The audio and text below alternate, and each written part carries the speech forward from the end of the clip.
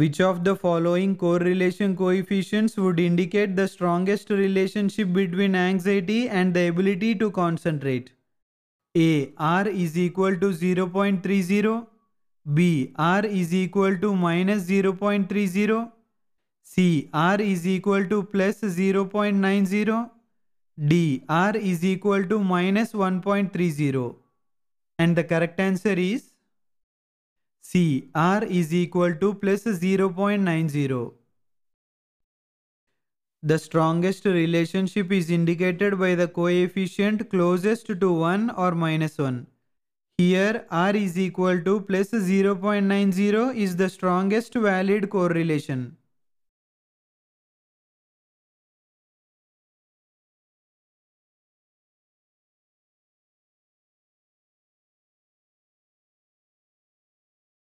Which dash percent confidence interval will be the widest for a particular data set that includes exactly 500 cases? A. 99%, B. 95%, C. 90%, D. None of the above. And the correct answer is A. 99%. A 99% confidence interval is the widest because it reflects the most uncertainty while still being confident in the result.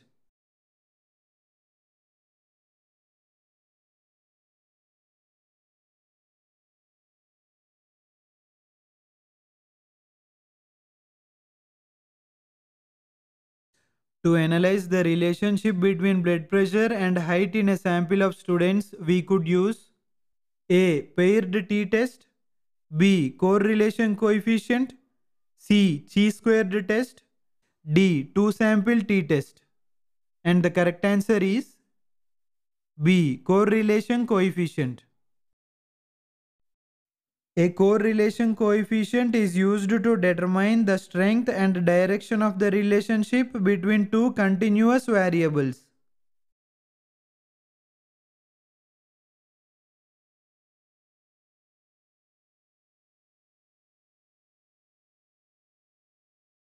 Normal distribution curve is explained using A. Mean and sample, B. Mean and median, C. Median and standard deviation, D. Mean and standard deviation.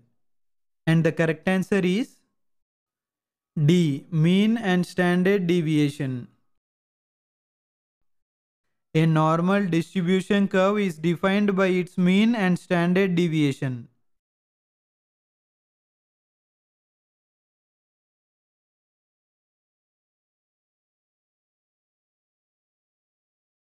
Correlation is a procedure used to determine if A. X comes before Y, B. X causes Y, C. X and Y are different, D. X and Y vary together. And the correct answer is D. X and Y vary together. Correlation measures the degree to which two variables vary together. Correlation does not determine causality or order, but rather the strength and direction of their relationship.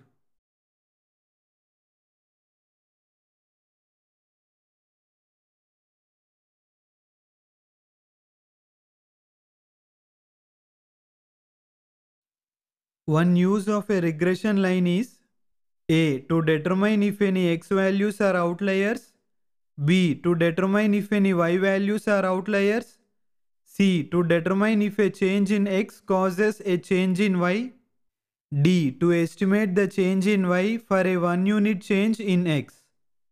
And the correct answer is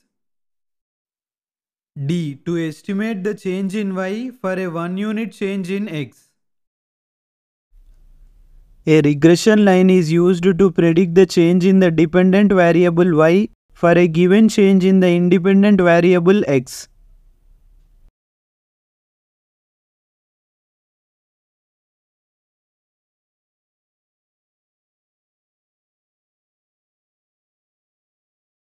What is the effect of an outlier on the value of a correlation coefficient? A. An outlier will always decrease a correlation coefficient. B. An outlier will always increase a correlation coefficient. C. An outlier might either decrease or increase a correlation coefficient depending on where it is in relation to the other points. D. An outlier will have no effect on a correlation coefficient. And the correct answer is C. An outlier might either decrease or increase a correlation coefficient depending on where it is in relation to the other points.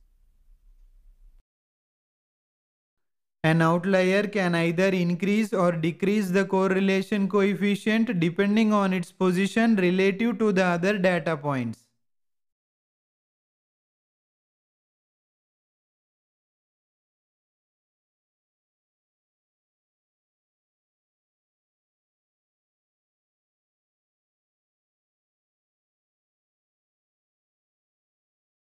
Which of the following statements is true concerning correlation? A correlation is always between -2 and 2. A zero value indicates no clustering towards line. B. A correlation is always between -2 and 2.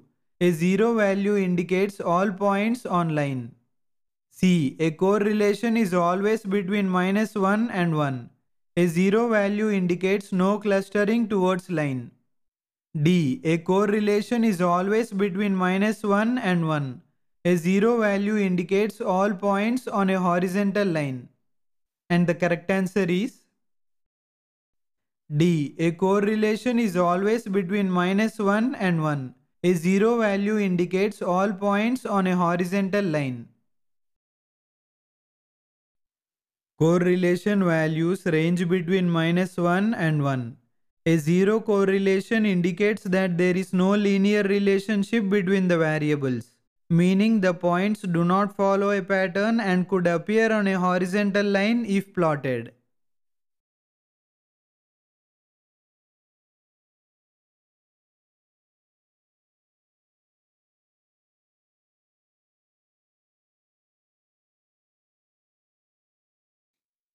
Past data have shown that the regression line relating the final exam score and the midterm exam score for students who take statistics from a certain professor is final exam is equal to 50 plus 0.5 into midterm. One interpretation of the slope is A student who scored 0 on the midterm would be predicted to score 50 on the final exam. B. A student who scored 0 on the final exam would be predicted to score 50 on the midterm exam. C. A student who scored 10 points higher than another student on the midterm would be predicted to score 5 points higher than the other student on the final exam. D. Students only receive half as much credit 0.5 for a correct answer on the final exam compared to a correct answer on the midterm exam. And the correct answer is C. A student who scored 10 points higher than another student on the midterm would be predicted to score 5 points higher than the other student on the final exam.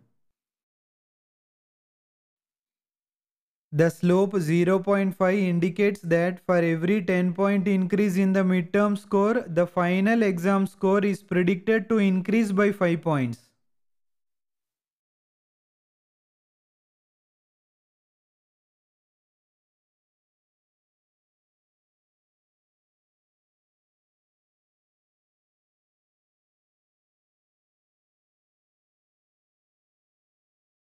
The correlation value falls on scale between A +2 to -2, B -1 to +1, C -0.5 to +0.5, D 0 to 1.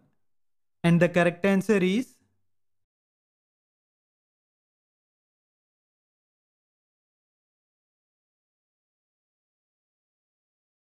drop your answers in the comment section below. For downloading PDF content and for latest updates, follow our Telegram channel. I have given the link in the description below. If you like this video, don't forget to hit that like button. Thanks for watching.